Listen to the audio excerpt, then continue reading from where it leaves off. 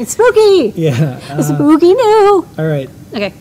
What are these? Rivets. These are, you sent them to me, I think, and you said, check out these really cool plastic rivets. And I was like, yeah. These are as cool as you get for rivets. And so I stocked them, and we have them in the store. So there's two lengths. They look all similar. So you're like, there's all these photos. There's the short and long one. I think I'll show them on the overhead to really show the difference between the two. I mean, yeah. So hold on. Let me get my rivets. Meanwhile, here we can look at what the rivets look like on cardboard. Okay. Okay. Okay, sorry. That's interesting. That's interesting. All right, so I'll just show you. So basically, we had in the store these small plastic rivets, and these are chunky. So these are great for thick cardboard. Look, you got like big chunky cardboard, and you can have like maybe even 4 pieces. There's a little bit of room left for another piece if you want. These are the long ones, so they're nice and big. They're easy to put together. You just poke a hole with a pencil, and these rivets go in. So there's two kinds. There's the short kind and the long kind.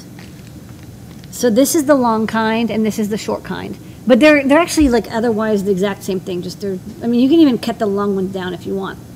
And then you get 2 matching ones. And they're symmetric. So they have, if you can kind of see, there's these 2 little prongs. These 2 prongs, and they fit into each other. So you fit the prong in like this. And then, you don't have to squeeze all the way. So if you have something really thick, you can stop here. Or you can keep going until you've gone all the way to the end. And that's the thinnest of the material you can do. So this one is, about like a 1/2 inch or so. And then I think this one's like 12 millimeter. And these are the short ones. So you can see they're much shorter pronged. Same idea though, you push them together. This is as long as you can get, and then, there's little clicks, and you can keep clicking it until you get to the bottom. And so, 2 different ranges, but super solid. I mean, like, they don't really come apart after you're done, but they're inexpensive enough. Yep. And yeah, they work great for any kind of large cardboard crafting. So we've got smaller rivets, and now we've got these bigger rivets. The smaller ones are good for like thin cardboard and like paperboard, and these are good for like, you got refrigerator boxes, shipping delivery boxes with lots of different pieces. This is what you want to use. And they look good too, look nice. Rivets. Next up. Battery holder. Battery holder. This is a nice battery holder. So the deal with this battery holder is you'll notice not only does it hold 4 AA batteries, okay, so you're rocking, you got some light, you got nickel metal hydrides, about 5 volts, you got alkalines, you got 6 volts, but on the ends, you'll see not just wires, but you'll see these little premium headers. So you can plug these directly into a breadboard or a development board with female headers. So it's a couple cents more, but we covered that cost, and we got these made so that you can just plug them right in. If you've ever struggled to plug in batteries into a breadboard, you know how annoying it is? Well, this solves your problem. I mean, I can show it, but it's kind of the same as these images. I think the images are pretty clear. All right, next up. Okay, and then canary. That's why this is the code tonight. This is the canary. So canary yellow is the handle, canary is the name. These are these beautiful Japanese-made cardboard cutters. I mean, it's a knife specifically for cutting cardboard, and it works really well at it. So I will show a demo of it. Yes. We've had to make so many cardboard robot projects and cardboard projects that we wanted to get these in the store. It took a while, but these are fantastic. Okay, and what's really nice is that they've got this non-stick handle, so it's like a Teflon-y handle. So even if you've got like stickers or tape on it, it'll cut right through. Don't worry about it. It's not going to get like, sometimes you cut with scissors and then you cut tape with it. If you use an X-Acto knife, you're going to just get hurt. You're going to get hurt. Don't use scissors, an X-Acto knife. Don't do it. Don't do it. Yeah, it's not a good idea. So this, it's just like a saw. Yeah, and you can do curves and more, and like, it's just really easy. Yeah. And it's less dangerous. So even now, I can. Yeah. I'm clumsy, and I manage not to hurt myself. But you can cut, unusual shapes, and they look quite nice because they're nicely sawn. You're not going to poke yourself like with an X-Acto. All that happens is you end up cutting your fingers.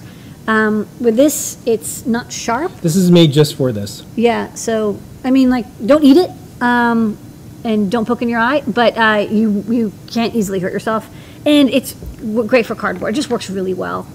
So if you're doing a lot of cardboard crafting, or if you have a school or a makerspace, you might want to pick one of these up. It's just like, it's a specialized tool, but once you use this, you don't really want to use anything else. You will not go back. You will not go back. Write your name on it because someone will take it. I know, Okay. that's the handle for writing your name on it. Okay, next up. Okay, here's a thing. It's a thing. It's the Things Network. Yeah. We have a Things Network router. It's a TTN.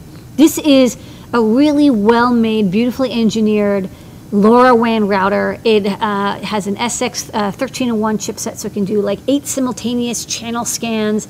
It can support like hundreds of nodes. This is like a really nice router. We actually chatted with both the city and the Things Network, and New York City is going to be putting up a bunch of these routers in various buildings around Manhattan. So if you have a LoRaWAN project, you can connect to free routers and get your data onto the internet.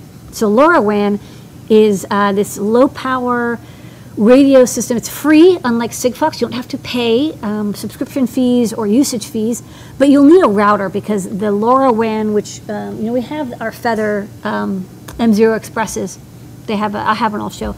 It has a LoRa chipset on it, but it doesn't connect to the internet directly. It's not Wi-Fi or cellular, but it's really low cost and it's really low power. So the trade-off is you'll need to have this router, and the router is what takes the LoRa packet data that's like 900 megahertz and can go a couple kilometers, and then this connects to Wi-Fi or Ethernet, and then will transmit your data to the Things Network.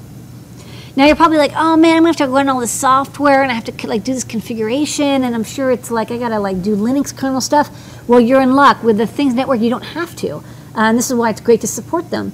They've got this full backend that makes it really, really easy for you to deploy your router. Like this router's up, it's called Adafruit. Yeah. It's got a location. And the software is excellent. Here's some screenshots. Yeah.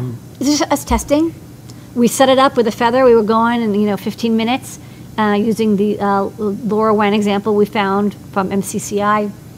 So you can see data, there's timestamps. So you don't have to write the software. This is all done for you. It'll show you the gateway traffic, who's connected. You can have authorization, so you don't have to, it's unencrypted because LoRa is unencrypted. But you can, you can do private obfuscation if you want of your data. Yeah, this is neat. This is temperature. And you can do this cool metadata thing with it. It has metadata, but and it'll tell you like the frequency, the rate, all this stuff it'll store for you. Tell you the signal strength, but it can also decode the data. So you see in the middle there's an Arduino serial monitor, and you can see this. The Feather M0 is sending LoRa data, and you can see it being received on the website. So it's like all that back-end stuff is taken care of for you, and then you can hook that data into other like webhooks or like MQTT, whatever you want. Yeah. You can get that data. So the Things Network is a free service, but it does take time and effort and money to support it. So when you pick up one of these routers, not only are you getting an excellent FCC certified product that works quite well, but you're also supporting their endeavor to create this LoRaWAN sensor network that basically in every city. They started in the Netherlands, but in America they would like to get more city coverage as well. I thought I would show the innards of this Things Network as well. What's inside? Yeah. This stuff. This is what it's where. So you can remove the cover, and it's very hackable. It's open source. Inside here, there's a PIC32 processor. It's the main processor. This is the radio. And this is the SX 1301, and this is the radio. It's kind of warm because it's been running for a while. It's got FCC ID on it. It's got the Ethernet jack if you want to do Ethernet. This is the LoRa antenna. It also has Wi-Fi somewhere here. I think this is the Wi-Fi module, and then this is maybe Bluetooth. It's a lot of microchip stuff. Microchip does a lot of LoRa products. You can add GPS if you want. So it doesn't come with a GPS, but it's pluggable right in here. This is a programming header if you want to program the chip. It's all open source, of course. A B header, so if you have an XB or XB compatible device and you want to plug it in, you can plug it in right there. So you can see this is like hackable. SD card slot. I don't know what that's for, but I'm sure it's something cool. and the Big Things logo over there. And then, yeah, and it's got these cool rubber attachy things, so you can stick it onto your window. So we're going to stick it on the window here so people can use this as well. And then, yeah, you can configure your router to either be like open for everybody, or you need to have a key, you know, all that stuff that you expect. And deploying it's really easy because they want to make it super fast for people to add on.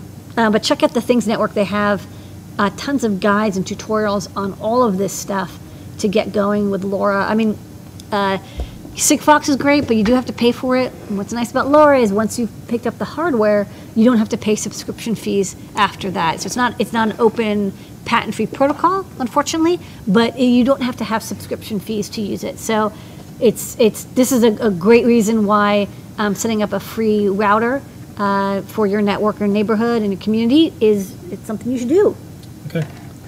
Okay, put that back on. I don't know if you saw in the news, there is a #1 best-selling book sold out in all bookstores. I heard about it. It's an in-depth look at what's going inside the Circuit Playground. And I'm actually serious. This is congratulations, Mike Barala, one of the Adafruit team members. New releases in electrical and electronic circuits. It's #1 on Amazon Hot New Releases. Hot. You can see it here. Hot. That's right. Hot. And it's #1. coming soon in the Adafruit shop. And we have it in the Adafruit shop very shortly, so sign up for it. Congratulations, Mike. He's worked on this for a really long time. It is Epic. the best book for using Circuit Playground Express, using MakeCode, using CircuitPython, and using Arduino. This is out. It is here. Mike will be at Maker Faire, and he'll be signing these. Yes, he'll be at Maker Faire in New York. But this book is great because it is a triple duty book. It talks about MakeCode, it talks about CircuitPython, talks about Arduino. You will learn how to use a Circuit Playground Express in many different ways. This is not even Mike's first book. He's written the Great Trinket book. No. He's written dozens and he's done this. He's written dozens and dozens of guides. But the book has like beautiful color images and it's compact. No anonymous sources in this book. None. The fire and fury all on the record. LEDs. Okay. And then of course, hopefully there'll be a digital edition as well. And so if you don't want to buy a physical book, you can go to the O'Reilly website and buy a digital edition. Yeah, that'll all be out soon. So we have coming soon page up. And anyone who's with some people from the Adafruit community has helped review it, and they're all like, "This is the best." Yep. Okay. All right. And with that, Lady Ada is new products. Yay!